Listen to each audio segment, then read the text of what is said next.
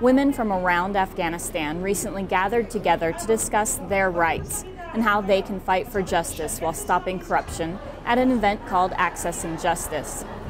First of all, they get aware of themselves, the rights that they have, and also they will see that how other people cross the challenges and take the challenges and reach their vision, to hear the experiences of other people, how they can implement it in their own life. While sharing their solutions, the women also got the chance to network beyond their immediate contacts and meet with people like the ISAF anti-corruption Shafiat team, who were there to do some networking of their own. Events like this that give women a voice, and then we can help multiply that voice through a variety of networks, communications means, and ultimately help spread that message to a broader audience in Afghanistan.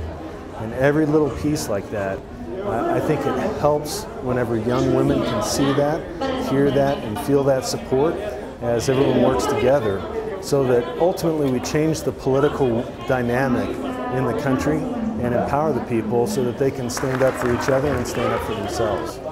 Air Force Staff Sgt. Rebecca Goodwin, Kabul, Afghanistan.